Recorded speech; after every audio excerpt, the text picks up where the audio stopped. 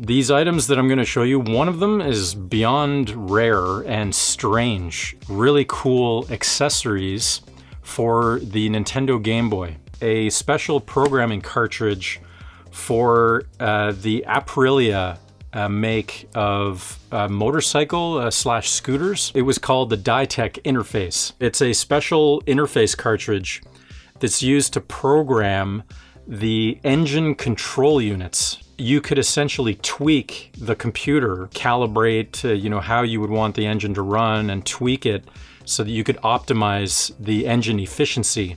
You hook this unit up to a Game Boy, plug it into the engine control module, apply some power, and then you can go in and tweak the settings and then save those settings to the engine control module in its internal memory. This is the cartridge here, so you guys can see this. I may have to pop up an image there to get a clear picture of what it looks like.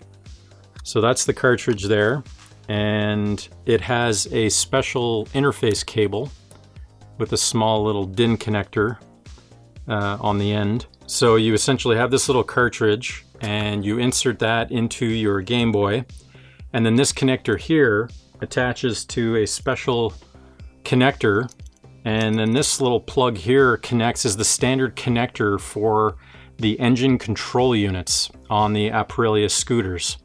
And so then that would connect to the little computer module, and the onboard menus for this device would then allow you to go in and tweak and customize the engine settings or improve the efficiency of how the engine was running.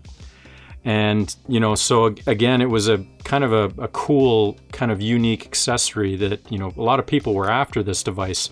So whenever they would pop up on eBay, bang, they would just be sold very quickly. You could actually remove this connector for the ECU module and attach a serial RS-232 interface for a Windows PC, and you would interface that to the cartridge cable, and you could just plug that in like this, and then that would allow you to connect the cartridge to your Windows PC and perform firmware updates or different types of interfacing and application that would run on the Windows PC, and you could go in and tweak the settings for this cartridge.